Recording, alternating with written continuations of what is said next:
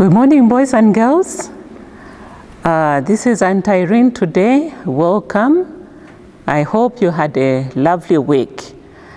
Last Sunday, with Uncle Michael, we looked at how Christians are different.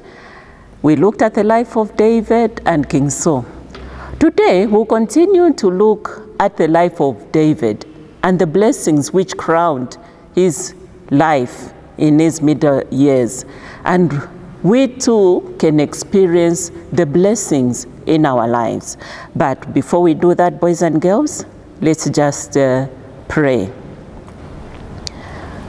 Our God and our Father in heaven, we want to say thank you, oh God, that we are here once again to listen to your word. We want to say thank you, oh God, for the way you watched over us throughout the week. And that, Lord, you are there to protect and to watch over us. Father in heaven, even as we come this morning, this Sunday, to listen to your word, I pray that, Lord, you may speak even to the hearts of these children, that, Lord, they may know you and be able, oh God, to put these words in their hearts. Father in heaven, I just want to pray that your presence, the Holy Spirit, may be with us, even as we look into today's lesson. For we pray in Jesus' name. Amen. Today, we are going to look at the time that makes a difference. We're going to look specifically, like I said, at the life of David. Now, boys and girls, I've got a question for you. Have you ever thought of what will happen to you later on in your life? David went through a lot. Remember, he was on the run from King Saul and was fighting many battles. In chapter 31 of 1 Samuel, we read of King Saul and his son Jonathan were killed. And we are also told that when David was told that King Saul and his sons are dead, he was sad. He did not rejoice at all. Instead, he felt real grief. People expected David to celebrate or even to rejoice, but that did not happen to David because Saul was after Jonathan, and he after David, and he wanted to kill him. But when he had died, of course, people expected him to rejoice that his enemy has died, but instead, he felt real grief. David viewed Saul's death in the way the Lord views the death of every unbeliever or a person who is not sick, who is not a Christian. The Bible says he's not willing that any should perish, but that all should come to repentance. David did not rush also towards his coronation or to be installed as king. Like many people do, politicians these days wouldn't wait. Whenever they win the elections, they would want immediately to be installed. But David, first of all, sought the Lord's guidance. He took his royal role only when the men of Judah anointed him as king. And thereafter, 7.5 years later, the tribes of Israel also acknowledged him as king. We read that in 2 Samuel chapter 5, verse 1 to 5. The Bible reads, "Then all the tribes of Israel came to David at Hebron and spoke, saying, 'Indeed, we are your bone and your flesh. Also in time past, when Saul was king over us, you were the one who led Israel out and brought them in. And the Lord said to you, you shall shepherd my people Israel and be ruler over Israel.' Therefore all the elders of Israel came to the king at Hebron, and King David made a covenant with them at Hebron before the Lord. And they anointed David king over Israel. David was 30 years old when he began to reign, and he reigned 40 years. In Hebron, he ruled over Judah 7 years and 6 months. And in Jerusalem, he reigned 33 years over all Israel and Judah. Now, boys and girls, all true Christians believe that their lives are ruled and determined by God. They may have to wait patiently at times and follow what God has determined. And they know that it will certainly come to pass. But for a person who doesn't believe in God, their future depends upon their own wisdom and success. So, children, learn to seek the Lord in all things. Don't start paying somebody to do their homework for you, or give somebody money to do the exams for you, or even steal exam papers for you to do your exams, or for you to pass exams, or even lying that you are sick so that you don't go to school just because you want to run away from that test, or you are running away from your friends or the bullies at school. So you pretend that you are sick so that you don't go, or start stealing. But asking God in all things, in all the affairs of your life, just like David, he waited patiently and he trusted in God. Okay? The second thing that David did, he established Jerusalem as his capital. Remember, we are looking at the life of David and how he moved and how he sought the Lord's guidance in all things. David drew together the families or the tribes of Judah and Israel, who before that were busy fighting each other. They were involved in battles. But David brought them together and he united them as one great nation. He then conquered and secured a city which was to be the seat of government and justice and a place of worship. He built walls, then he built a royal palace for that city. And on top of that, the Ark of the Lord was carried with great celebration to the place where David had prepared. Remember, the Ark of the Lord signified the presence of the Lord. It was taken away from Israel by their enemies. But David managed to bring back the Ark of the Lord. And the citizens of Jerusalem were indeed fortunate. They were protected and they had a very good king ruling over them. Remember, Jerusalem, or the city of David, has always stood as a picture of the heavenly Jerusalem, which is ruled by Jesus Christ. He rules in the hearts of people, those who have given their lives to him, those who believe that he died for them on the cross of Calvary, and those who have acknowledged that he is their Savior and their King. Do you, boys and girls, have your citizenship in the kingdom of heaven? Do you enjoy the benefits of living under the rule of the Lord Jesus Christ? Do you look forward to the day when you'll be in the heavenly Jerusalem? Ask yourselves these questions. Am I part of the kingdom of the Lord Jesus Christ? But there is a difference for those people who are citizens of this world, and they are to be pitied.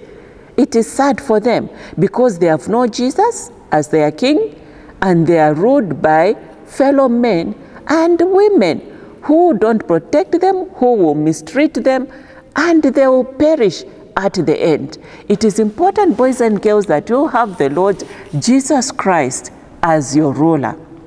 The next thing David did is that he extended his kingdom. In 2 Samuel chapter 5 verse 10, it says, "So David went on and grew great, and the Lord of hosts was with him."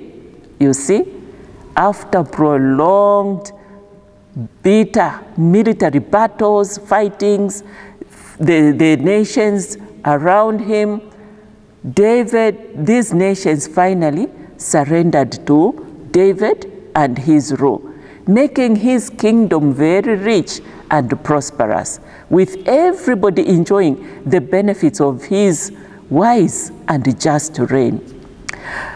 Just as David fought battles, he had all these battles that he went through. Even a Christian has battles or conquests that have to be won. All Christians, all believers can win victories over their sins and the failures in their daily battle against temptations and against sin. With the Lord's help, they can win battles over pride, over greed, over dishonesty, and unkindness, many sins. It's only God that can help you fight being selfish, lying, stealing. It's only God who can do that. And when you do that, when the Lord helps you win these battles, even your teachers, even people around you will be able to notice the difference that happens in the children who come to know the Lord. There's always a difference. And boys and girls, the next thing that happened to David is that he received great promises from the Lord. Whatever circumstances David was in, whether in the thick of battles, surrounded by enemies, or enjoying victory and success, he always expressed one wish. And it is found in Psalms chapter 27, verse 4. David says, "One thing have I desired of the Lord, that will I seek after, that I may dwell in the house of the Lord all the days of my life." Isn't that wonderful, boys and girls? Desiring to be in the house of the Lord all the days of your life. We see that when he brought the ark of the Lord to Jerusalem, he made careful arrangements of worship to the Lord. He provided the priests and what they are able to do. It was David's greatest desire to build a permanent home for the ark of the Lord. He wanted a beautiful temple, but the Lord declined, and he said, "No, you are not going to do that. Instead, your son Solomon is going to build that temple for me." And it was at this time that the Lord made a far-reaching covenant or agreement with David. He told him that your house and your kingdom will be established before you. Your throne shall be established forever. That is in 2 Samuel chapter 7, verse 16. The Lord made promise to David that his throne will be established forever. What did David do? David went and sat before the Lord, and he said, "Who am I, O Lord? What is my house that you have brought me this far?" God had taken care of David, and David saw the promises that God had for him. Look, boys and girls, where David had come from, fighting, running from battles. And then now there is a palace, a royal palace. He had conquered kingdoms, and then the Lord even made a promise that he will establish his house and his kingdom forever. It meant that his family will continue to be on the throne forever. Children, God still makes similar, great and eternal promises to all his true people. All Christians who will acknowledge that they don't deserve to be saved or to be chosen of the Lord. They have also sinned like everyone else. It's only the Lord who rescued and redeemed them through the Lord Jesus Christ, who gave his life on the cross. So, boys and girls, this morning I plead with you, seek the God of David, who can change your life and your future. Listen to what David said to his son in 1 Chronicles chapter 28, verse 9.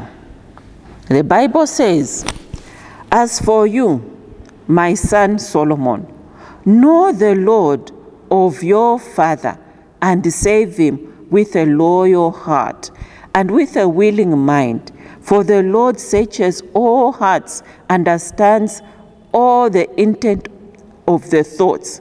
If you seek him, he will be found by you. But if you forsake him, he will cast you off forever." So, children, the Lord is calling you today to follow him.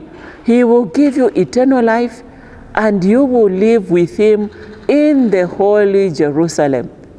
But if you don't believe in God, your life is meaningless, and you will be lost, and you will perish. Their life will be like this. You are born from birth, you go to school, you grow up, you get a job, and get married. Thereafter, you retire. Then you grow old. After that, death. And that will be the end of your life. Nothing else. Everyone is born, they go to school, they grow up, they get a job, they get married, they retire, they grow old, and then they die. And every day, boys and girls, what do? You wake up, go to school, watch TV, go to bed, wake up again. Life is just a circle. But when you have the Lord Jesus Christ, you will look forward to heaven and living with him in the holy Jerusalem. Boys and girls, think about it. And think about knowing the God of David. Look at how the Lord looked after David, and he became king, and he took care of him, and he promised that he will take care of him and will live with him forever. So, boys and girls, I'm going to end here, and it's my prayer that even as you look at life or what you want to be when you grow up, look at the God of David for guidance. He's going to help you, and he's going to guide you and lead you in everything. Shall we pray? Our God and our Father in heaven, we want to thank you for today's lesson. We want to say thank you, O God, for what you did in the life of David. And it's my prayer, O God, that you may do the same, O God, even for these boys and girls, that they may know you, O God, and desire to live with you in the holy Jerusalem, that they may be able to follow you, even as they lead, O God, this life under this side of eternity. Father in heaven, may you go before them and continue to speak to their hearts. In Jesus' name I pray. Amen.